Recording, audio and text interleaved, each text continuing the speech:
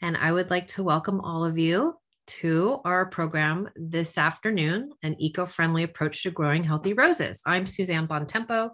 I am the program coordinator for Our Water, Our World, and I have with me this afternoon Lorenzo Levenger, Hello who and welcome. also is, we're both IPM advocates and Quell, Qualified Water Efficient Landscapers. We both are Quell certified.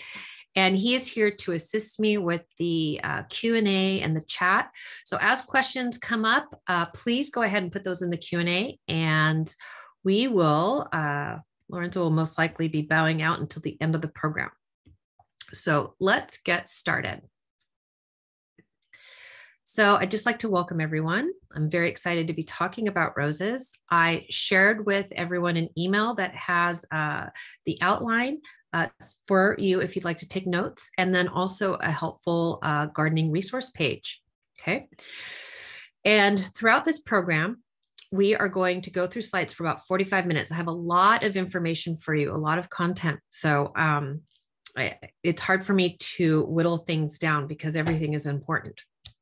But I'm going to first talk about, I'm just going to introduce those of you that are not familiar with the Our Water, Our World program. We're going to have an introduction. We're going to talk about integrated pest management briefly.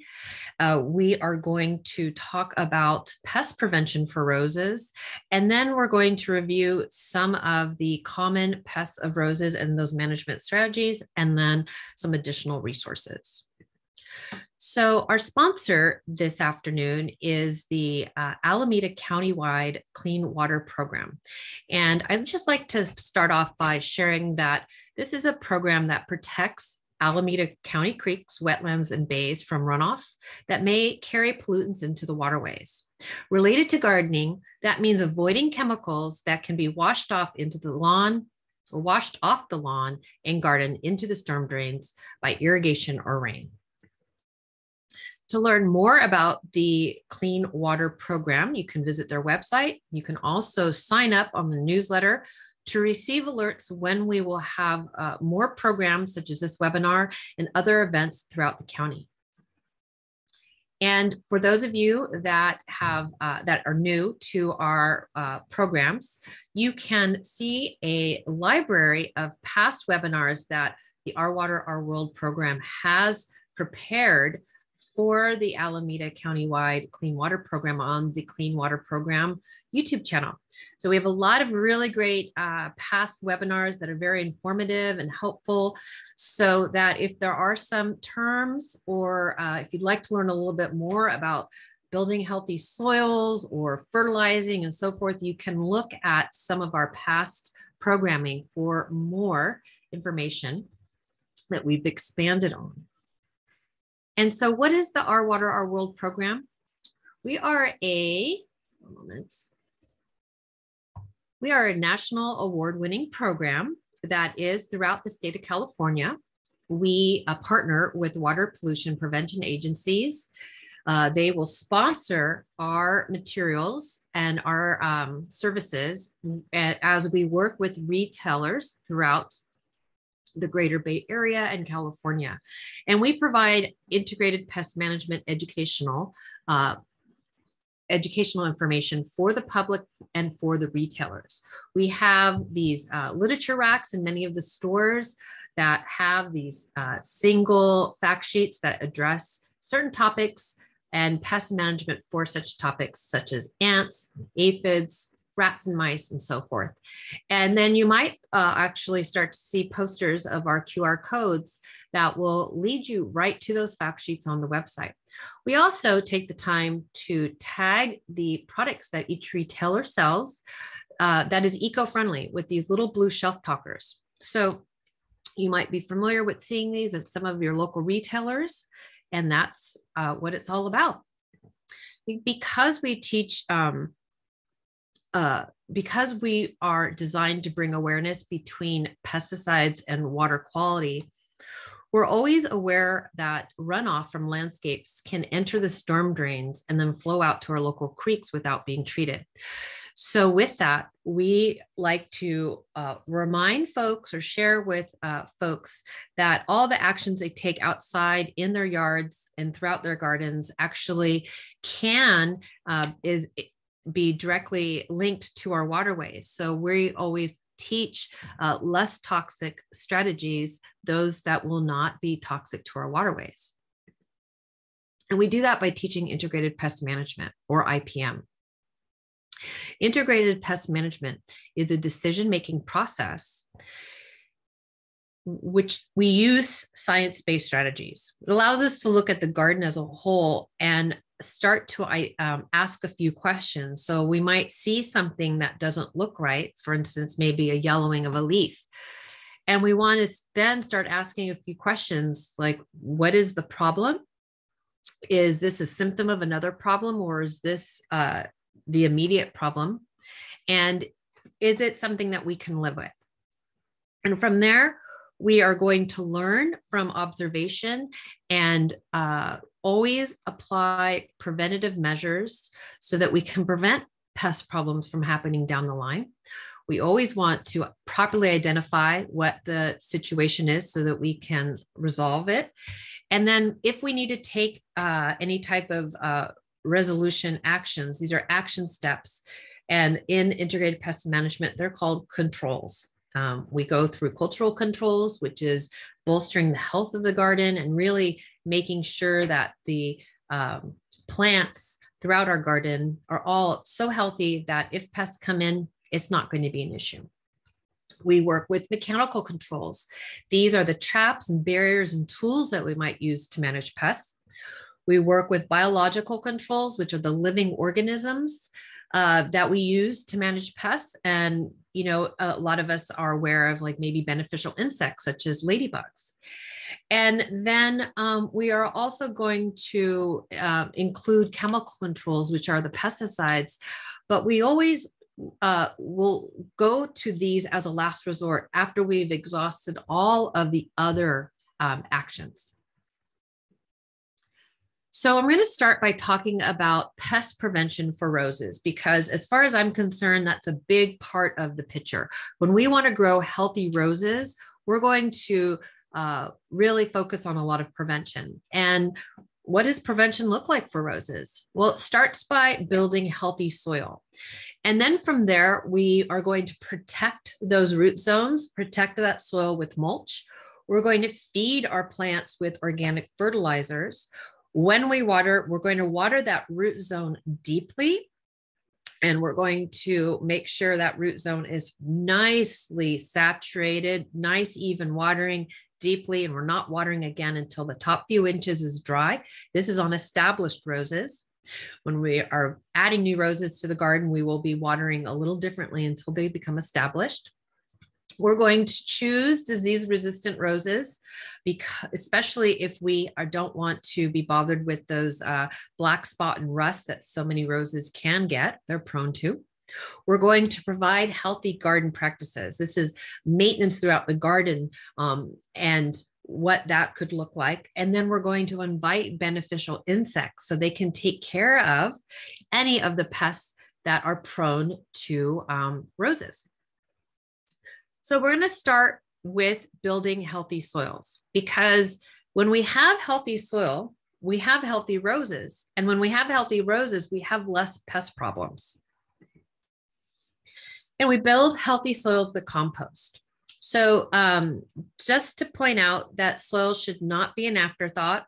We really want to make sure we're constantly building and growing healthy soil. And we can go to the store, and if we're buying bags of compost, it might be under the name of like a soil amendment or garden compost or planting mix.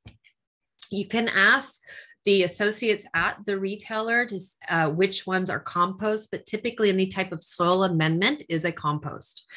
Our goal is to get about 5% of that organic matter in the form of compost in the soil. So it's not a lot, but when we have that 5% organic matter, what happens is that we're able to increase the water infiltration into the soil. So water can now flow into the soil. Even if we've got hard clay, by getting that compost in the soil, we're going to increase water infiltration. We're also, by adding compost, increasing the amount of the water holding capacity of that soil. And this is really important as we're moving into, sadly, another dry year. But something else to understand is when we are adding compost to the soil, we're also increasing the microbiology of that soil. And when we have a really nice, healthy biodiversity of microbiology, now that exchange, that symbiotic relationship between the microbiology and the root system is going to be healthy, and they're going to be able to exchange the nutrients for the carbohydrates. And then the microbiology is actually able to provide the root system with the nutrients to that plant on an as-need basis, and also find water on a molecular level so that the plant root system can stay healthy and happy. It's amazing. We're going to protect the soil and protect the root zones with mulch. So when I mention this, it means adding a protective layer of organic matter in the form of wood chips. It can be other materials like gravel or oyster shells and such, but I prefer to use wood chips because they break down and continue to feed the soil. Now, of course, we're going to apply this mulch in accordance to CAL FIRE recommendations. So, of course, beyond zone 1 and in only the planting beds of zone 2, and then so forth. But understand, when soil is bare, it becomes hydrophobic. It becomes unable to absorb water. So in the event we do get rain, or we actually have a sprinkler on, which is not always the most water wise or water efficient way, but what we notice is that water just runs right off. But if we've got a nice 2-inch layer of mulch on top, that water now is able to infiltrate into that soil, which is really important. We also understand that it's going to reduce the water evaporation rate significantly. So a nice 2-inch layer of mulch will reduce the frequency of us watering by at least 20%, if not more. So here's the thing: if we've got mulch on that soil, before we go to water again, we need to feel the soil to make sure it is dry. So we get our finger or a trowel or some type of water meter in there, because it's always going to look dry on top. But that mulch is really holding that moisture in. And also something else, especially for those of you that live in the hotter areas of the county, nice 2-inch layer of mulch is going to help regulate the soil temperature so the root zones can stay really even. So 2 inches of mulch on top of the soil, 4 inches down, that soil temperature is 10 degrees cooler than the air temperature, which is amazing. And then we want to feed with organic fertilizers. So this is really important. I know that there's some of us are out there using products that are synthetic fertilizers, you know, the products that are like 16, 16, 16 or 10, 10, 10. I really want to encourage you to switch to organic if you can, whenever possible. And the main reason why is that organic fertilizers actually feed the microbiology, which is going to further increase the health of the soil and the health of the root systems. And organic fertilizers feed the plants in a more natural way. So it's going to prevent those growing spurts that synthetic fertilizers we see with synthetic fertilizers. The synthetic fertilizers act a little bit like steroids, and they push a lot of new growth. Well, insects, we find, are really attracted to that new growth because it's tender and filled with a lot of plant sugars. And then something else to understand is that organic fertilizers are not going to burn the plants. They're also not going to be toxic or get into our local waterways. And I was going to say one more thing, and I cannot remember right now. And typically we're only fertilizing with the dry fertilizers. These are dry fertilizers where they look like a meal, or they're kind of like granular powder. I'm usually just applying these at this time of the year when I'm doing my rose pruning. I can also share that roses love alfalfa meal. I will add alfalfa meal in equal parts to my organic rose fertilizer. So my organic rose and flower fertilizer, I will have, let's just say 1 cup, and then I'll have 1 cup of alfalfa meal. Now, alfalfa meal very well will be in an ingredient in the organic rose and flower fertilizer, but I want more because it supercharges the roses. It adds nitrogen and trace minerals to the soil, which the roses really respond to. And it also, alfalfa meal contains a natural fatty acid, which is a growth stimulant called triaconitol. Lorenzo? Triaconitol. I can't pronounce that one. But anyway, just trust me. It's an amazing growth stimulant that really the roses respond so well to. Now, I prefer the alfalfa meal over little alfalfa pellets. Even though the alfalfa pellets are designed to feed animals, I don't know what that is, the binding agent is. And I just really want to make sure I'm just using the meal and I'm working it into the top inch or two of soil around the root zone of my roses. Something else I can share is that azomite. Azomite is amazing. I've just learned about this in the recent years. It is a natural mineral that when we add it to, and I'm just doing a couple tablespoons, not in addition to my fertilizing. So read the label and see what their application rate is on the back of the label for the azomite, but it's not going to be as much as the fertilizer or the alfalfa meal. But it is going to provide additional nitrogen, potassium, and phosphorus.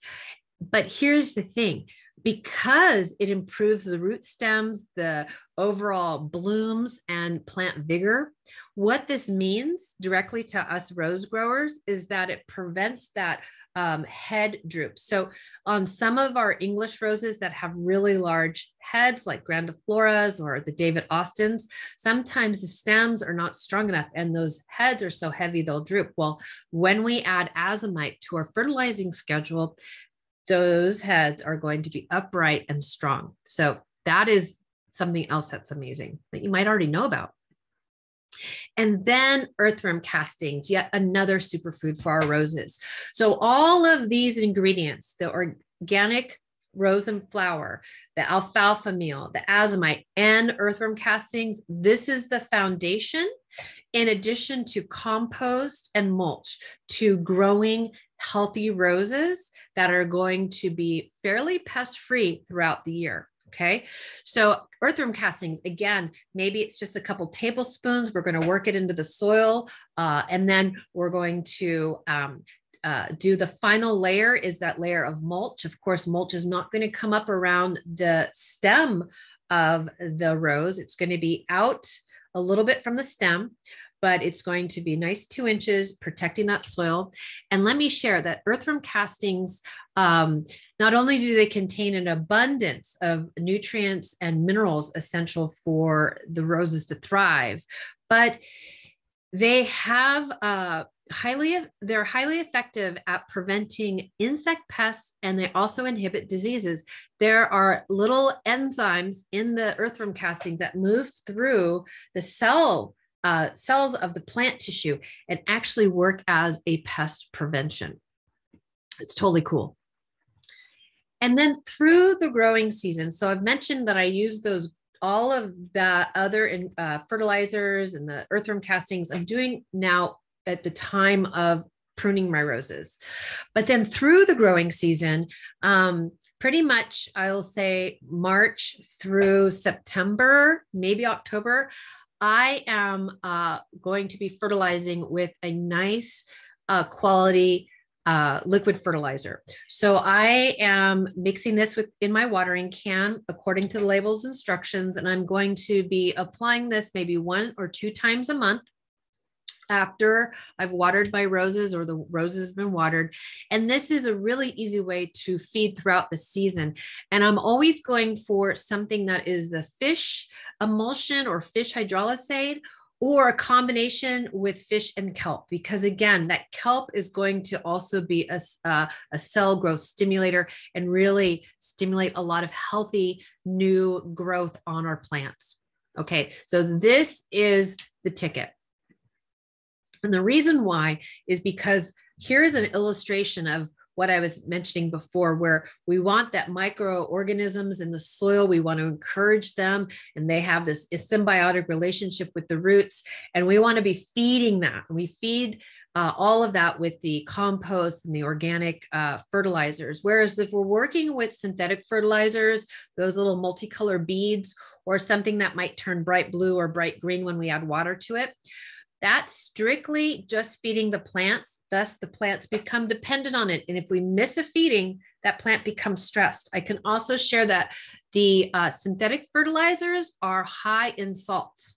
And if we are not watering deeply and really flushing that fertilizer through the soil, which then can leach into the waterways, which can be a problem, if we're not doing that, we are going to have a little bit of a salt buildup in the top few inches of that soil. And salt, as we know, is detrimental to the soil, detrimental to the microorganisms of the soil, and will soon prevent root systems from really absorbing the moisture and nutrients that it needs. So I say this because we are in California, and we do experience many periods of drought. And synthetic fertilizers are really challenging for times of drought. Okay, and something else I want to share is that roses are going to grow best with 6 or more hours of direct sunlight. Okay, I know some of us like to push limits. There are roses out there that can handle a little bit of dappled shade in the afternoon or morning, but understand full sun is 6 or more hours of direct sunlight. So let's just be a little realistic about that, because when if we're planting a rose in an area that isn't getting adequate sunlight, it is going to be more prone to some pest problems.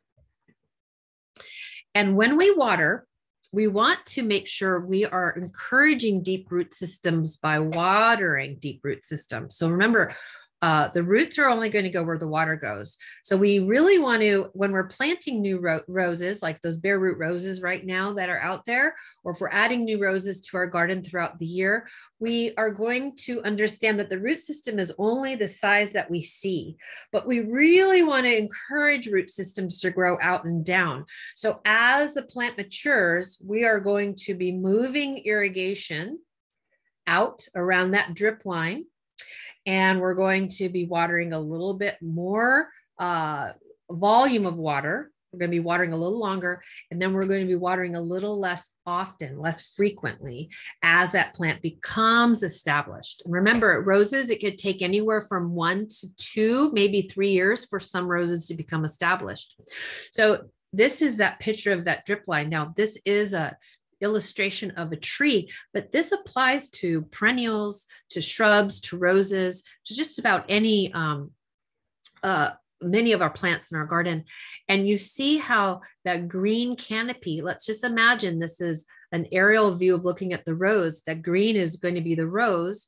We really want to grow roots out and then down as well. And so then when we fertilize, we're also going to be fertilizing at that drip line, not at the stem, not at the crown. So this is something we see a lot of.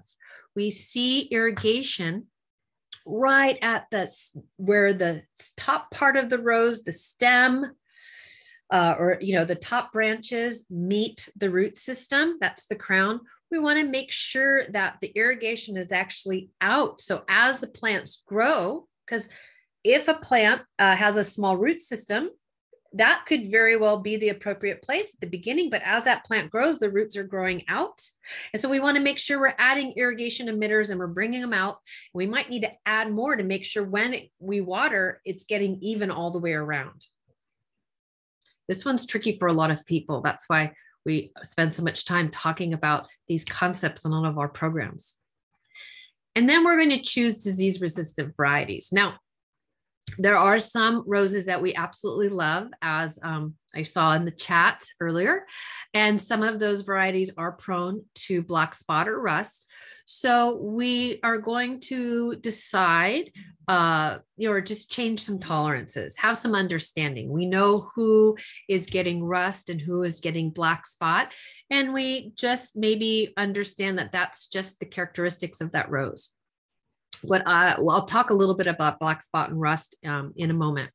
But cleaning up the garden and providing healthy garden maintenance means deadheading our roses throughout the growing season to encourage more blooms. We are going to remove any dead or damaged branches, remove those diseased leaves. Now, what I mean by that is when I start to see black spot or rust, I'm going to actually remove the leaves from the bottom third of my rose to open up the airflow. And also, as many of us know, when we are pruning our roses, it's nice to prune them in a way that they have an open, almost like a vase shaped look to them, so that they can have the maximum amount of airflow, because airflow is key to preventing and reducing the pest problems such as black spot and rust. We also want to make sure we're watering early in the day, and that we're watering the root zone and not the plants. We really want to avoid any overhead watering, because that is also going to encourage more fungal issues like black spot and rust. And then we work with barriers. So for those of us that are faced with gophers and deer, we want to make sure that the gophers and the deer are not able to have any access to our roses. So deer fencing, gopher baskets, these are really important.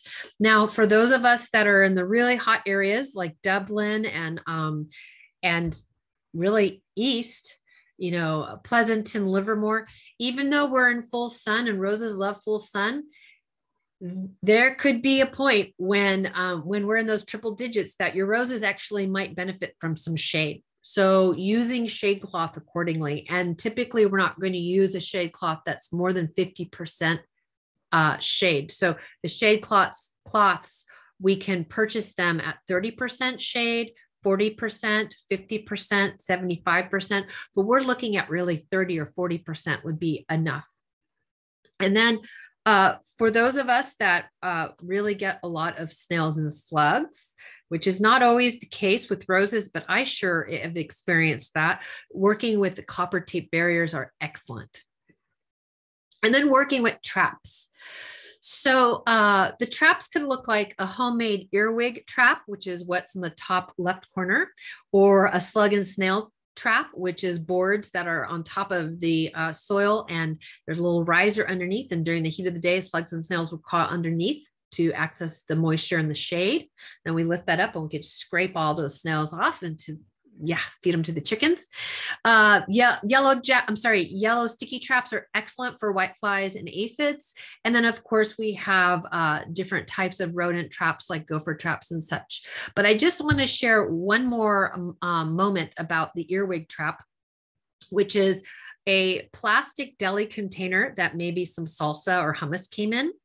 And then we put a little bit of fill it maybe just halfway with some water and a couple drops of dish detergent, and a few drops, like maybe a tablespoon of some type of a fish oil, like from tuna or sardines or something like that.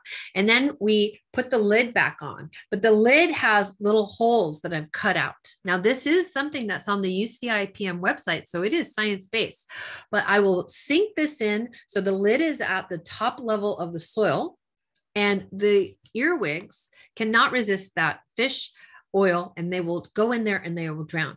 So last year was a big year for earwigs, and the earwigs were all up in my roses, and it was just, they were wreaking havoc. So I had a bunch of these out in the garden. And let me tell you, every couple of days I'd look and there'd be hundreds of earwigs in there. It was gross, but very effective. And then we do want to invite our beneficial insects, our pollinators, and other garden allies. Okay, so a lot of these beneficial insects are in the form of the larvae form of the adult, such as the green lacewing. We're going to see him out there, or the ladybug larva. We're going to see them out there devouring aphids and whitefly nymphs and mealybugs and so forth.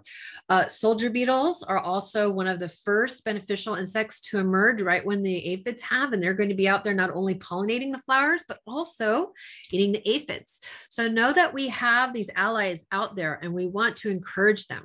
And we do that by planting a variety of flowering plants. So even I have my roses mixed in with perennials, but in areas where I just have roses in pots, I'm always planting alyssum at the base. It's very inexpensive at the garden center, and all you need is one little of the 6 packs. You just need one little. And I love alyssum because it's got those clusters of little flowers. And similar to the yarrow or ceanothus, our beneficial insects are tiny. So they are really attracted to the small flowers. Something else we want to plant a variety of are things that look like a daisy or a sunflower, because again, though the petals of this daisy in this picture are white, those are actually the rays. Okay, so we're only seeing one flower, but what the insects see are the petals, which are rays that attracts them. And then that yellow button in the middle is actually hundreds of tiny little microflowers.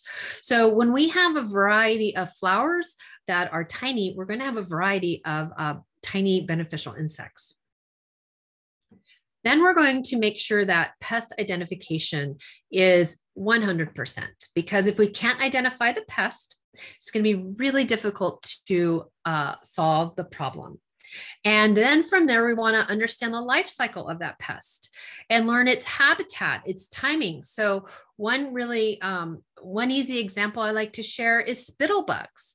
Every spring, typically at the end of March, we start to get questions about the spittlebugs. They are like a little leafhopper that creates what looks like spit, this little foamy mass that they lay their eggs in there to protect the eggs.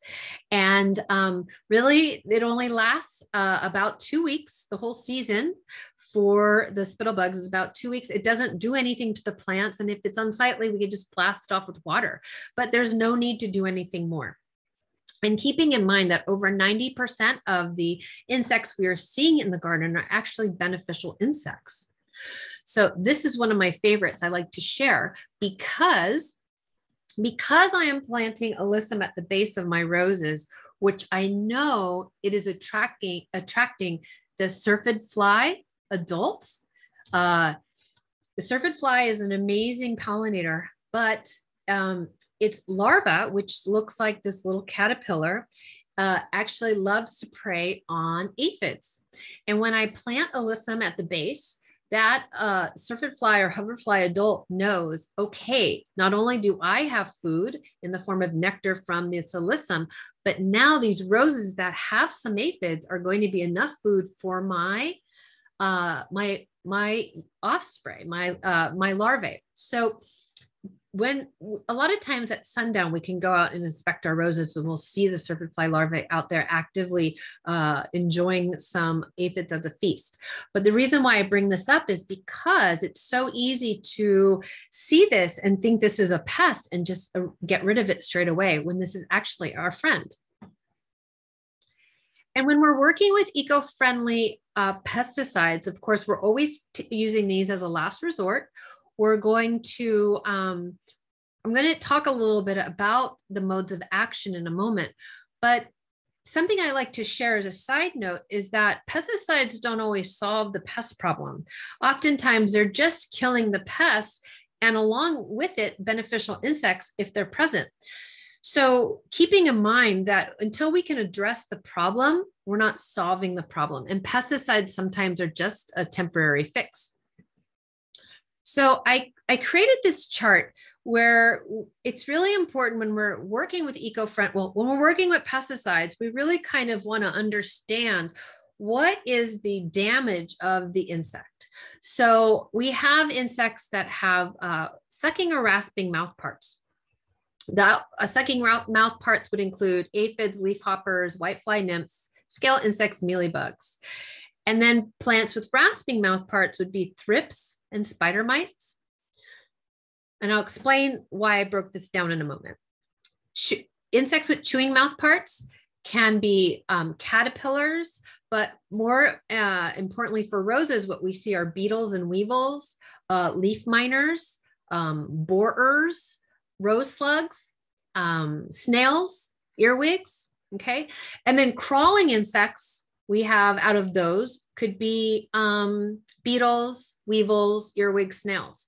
And the reason why I break this out, because it's going to help us figure out how we would find strategy to manage these.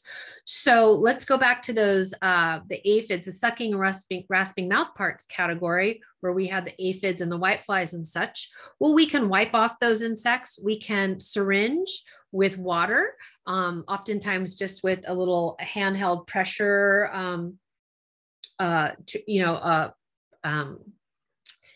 sprayer, pressure sprayer. We can syringe, blast them off with water, or use a hose, even though we want to be very careful with our water usage. We want to invite beneficial insects in because that's easy. Having some tolerance, having some pest insects around will be really helpful because that's food for the beneficials. So having, changing our tolerance a little bit. Avoiding synthetic fertilizers, as I mentioned before, because it's going to stimulate a lot of new growth and make the plant more prone to pests. We want to increase that air circulation. That's really important, especially with the spider mites. We're going to make sure we're irrigating properly. And I'll talk a little bit more about what I mean by that when it comes to our whiteflies, our spider mites, and our different diseases. And then if we do need to go for a pesticide, we can go for insecticidal soap. It's going to be one of the least toxic. It's fairly narrow range, which means it only has a narrow list of insects it's going to kill, as well as oils such as horticulture oil. However, what we want to make sure is, because if we're using insecticidal soap, and this is not dish detergent, okay, that's something else that's not advisable, but insecticidal soap, we are going to actually make sure we've coated that insect really well, and we're going to reapply according to the label instructions. Now, chewing insects. Those chewing insects are those ones that are going to be chewing pieces of leaves or pieces of the rose petals. We can remove them by hand. Really easy to remove the weevils and beetles by hand and drop them into a little bucket of soapy water. And then now this is the dish detergent. So we're putting a couple drops of dish detergent into a little bucket of water, and we're just dropping them in. We're going to work with barriers and traps. Sticky traps and barriers are excellent for many of these insects. Beneficial nematodes. Okay, this is kind of weird, but understand that many of the beetles and weevils their larvae will spend some time in the soil at some point, or their larva overwinters in the soil. So if we've inoculated the soil around those roses with beneficial nematodes, then they're going to eat the larva and break the life cycle. So we're going to see less beetles or weevils. Now that you'll have to make sure we're referencing the UCIPM, or ask your local garden center for that to make sure we're using them properly. And then BT, which is a narrow range pesticide that's a beneficial bacteria, is going to be for chewing insects such as caterpillars that are pests. Spinosad is a fermented bacteria that is also needs to be ingested. Very common products by the name of like Captain Jack's, that's spinosad. However, spinosad on the label, it will say we only get to use it 6 times a year. So we really want to be very strategic about the way we use it. Iron phosphate, this is going to be in the form of like snail and slug bait. Crawling insects, we can remove them by hand. We can work with barriers because they're crawling. We can work with traps like sticky traps, or with those, like the earwig trap that I had. And diatomaceous earth is also really great because as they crawl, they get the diatomaceous earth on them, which is very fine chalk-like substance, and then it dehydrates those crawling insects. So I just wanted to share a little bit that there's a lot of options before we even go to a pesticide. And above all, we want to make sure we avoid any products containing neonicotinoids. Neonics, some of the common ones we see on the shelves are going to have these active ingredients. Probably the most familiar is the imidacloprid. Now, these neonics can come in a couple of forms, where it is a soil drench, where the instructions are to mix it with a watering can with some water and water it in around that root zone, or spray it on the plant, and they're going to absorb into the plant tissue and work a little bit like an antibiotic does, where it really goes through the entire plant, all of the cells of that plant. Well, what happens is that when we have pollinators or beneficial insects coming to visit that plant, they are going to be accessing this pesticide as well, and it will also impact them by killing them off. Or if beneficial insects come and they're eating the insects that have eaten some of this pesticide, it's going to impact them. Or understand, a lot of the adults of our beneficial insects, not only do they go for the protein meal of an insect, but they're also going for a nectar feeding. And that nectar and pollen of the flowers will also have this pesticide in it, which will kill them off. Something else to keep in mind, what we're learning is that these products move very freely through the soil. And if we've treated a plant, let's say a rose, it's going to move through the root systems. If the root systems of our rose have expanded beyond what we could imagine, those root systems are going to be woven together with other roots of other plants, maybe in a meadow or somewhere else where we've got a lot of flowering plants. Those plants are now going to absorb this systemic pesticide, and it's going to actually impact those beneficial insects and those pollinators. So, and then just to mention, we are seeing this as a water quality issue. This is a product that we would like to avoid using at all costs, because it is now being found in our waterways. So just a heads up, please avoid these products. And then when we do use pesticides, we're going to use them as a last resort when we've exhausted all the other options. We're always going to use less toxic and eco-friendly. We're going to understand that less toxic products could take a little longer. So understand that mode of action. So that's a little bit why I shared those other slides with you, is to understand, is it a contact kill, or is it something that they're going to ingest? It could take a little time for them to die. We're always going to apply the pesticide according to the label. More is not better. We're going to understand our unintended consequences of our actions, and we're going to take advantage of the dormant season. So a lot of our roses are breaking dormancy right now, but if we do have excessive black spot and rust or excessive aphids, let's take advantage of a dormant application of horticultural oil or copper during the dormant season. We also want to know what the targeted pest is. We want to know what that pest is and only target that pest. We're not going to spray down the entire garden, okay? We're always applying at sundown when beneficial insects are less active. We're going to avoid applying pesticides to plants in bloom. And we're always going to wear our PPE when handling pesticides, even eco-friendlies, because I've heard people that have had dermal reactions to using neem and insecticidal soap. So long sleeves, non-cotton gloves, pants. We're not out there in short shorts and flip-flops and tank tops, okay, guys? And if we are releasing beneficial insects, let's give them a little time to take care of that food, take care of those aphids before we apply a pesticide. So in the last couple minutes, I just want to run through some of the common pests and what management strategies might look like. So aphids, probably the #1 most common pest. They're going to increase with the use of synthetic fertilizers and excessive pruning. Now we are going to deadhead our roses. Excessive pruning might look a little bit more like if we're hedging things back a lot. If we see ants climbing up the stems of our roses or other plants, those are an indicator that we might have some aphids or some other insect that might be secreting honeydew, which the ants like to farm. So we want to, that they're actually letting us know that there's a pest problem we need to address. And then also lack of predators. So this is the big one. So when we can have nice balance, a nice healthy ecosystem, we're going to have beneficial insects taking care of these aphids. However, if you have an ecosystem that you feel like is very diverse and there's a lot of plants out there that are going to attract beneficials, but we still have aphids, heck, go ahead and just wipe off those aphids with your fingers, but inspect those roses first to make sure there's no larvae of beneficial insects, because they're really hard to see. But really just wiping them off is going to do the trick.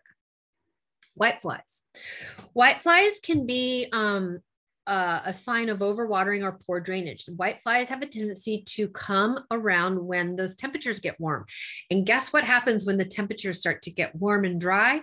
We have a tendency to want to water more often. Now, again, remember how I said we have that nice layer of mulch on top? We really want to check the soil to make sure the soil has dried out, because if we're just thinking that the plants need more water and we're watering more, well, guess what? This happened to me last year. One of my roses got some whiteflies and I was like, oh, I know what's going on. I'm overwatering because I'm not checking to make sure that that soil is draining well. So we want to make sure that those established roses have dried out, that soil is dried out a few inches before we water again, because we could be inviting pests like whiteflies. But they also can increase with synthetic fertilizers and lack of predators. Flower thrips. These are kind of a bummer, but again, we want to make sure our irrigation is correct. They are very common. They will show up when we're overwatering or when we've added a new irrigation system to favor the lawn and we have a whole bank of roses that's near the lawn. Now we're watering a lot more often than we used to. So just keep that in mind. And again, working with synthetic fertilizers and lack of predators are also going to breed a lot of thrips. Spider mites. Poor air circulation. Okay, so we really want to make sure we've got some good air circulation, that we're not feeding with synthetic fertilizers. There's a theme here, but understand this is something that's really strange.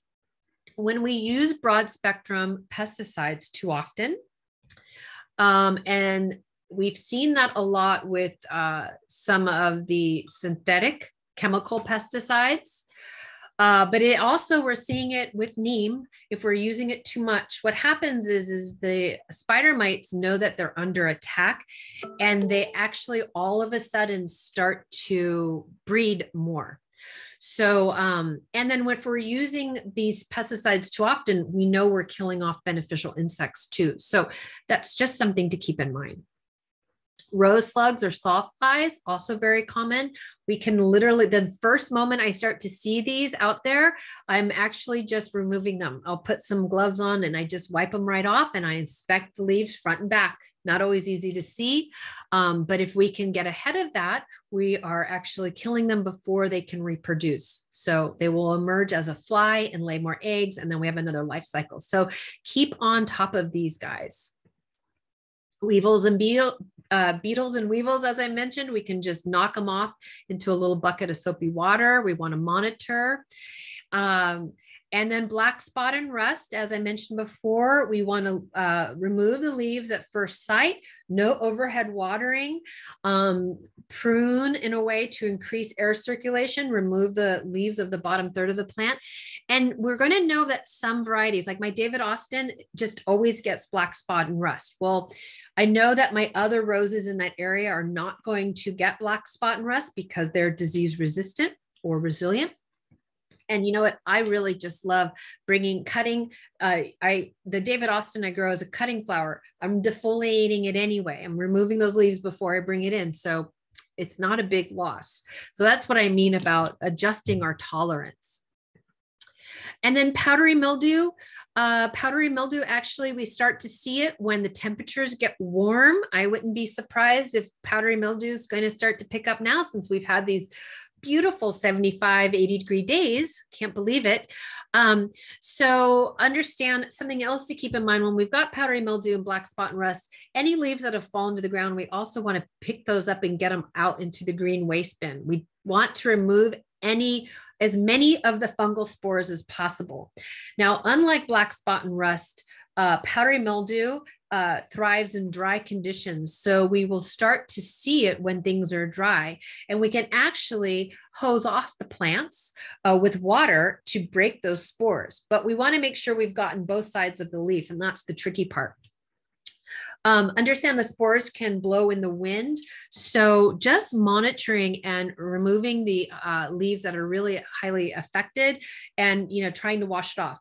But for black spot rust and powdery mildew, you can also use eco-friendly products, just like a garden fungicide that's sulfur as an active ingredient, or a copper soap fungicide. So both of those are readily available on the market, but make sure we're spraying both the top and the underneath of the leaves. And something to share, if your roses are emerging like this, hopefully they're not, but this is herbicide damage, and this is very common. We see it a lot in the spring. Folks will come into the garden centers and they're like, what's going on with my rose? It's got some virus. No, sadly, you or a neighbor did a spraying of weeds with glyphosate or maybe 2,4-D, drifted over on your dormant roses. As those roses emerge, they look like this. So it's really important to avoid using these types of products because of the unintended consequences. All right, so some online resources. We have the Our Water, Our World website. Please check that out. And then for all of, the UCIPM has a really nice list of pests of roses and some really great solutions for managing those pests. That's also going to help us process of elimination. If you're not really sure what's going on with your roses, if we go to the UCIPM website and we look roses up and we see all the pests that roses can get, both insects and diseases, if we're not seeing it, then it could be something else, or it can help us identify, oh yes, that is a rose slug, or that is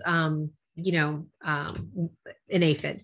But I also wanted to share that we have, if we're looking for eco-friendly pesticides, OMRI, the Organic Materials Review Institute, is a great resource. And also the National Pesticide Information Center. Both of these, or all of these, are going to be on that handout I emailed to you earlier today. But the National Pesticide Information Center is pretty great because it talks again about those modes of action.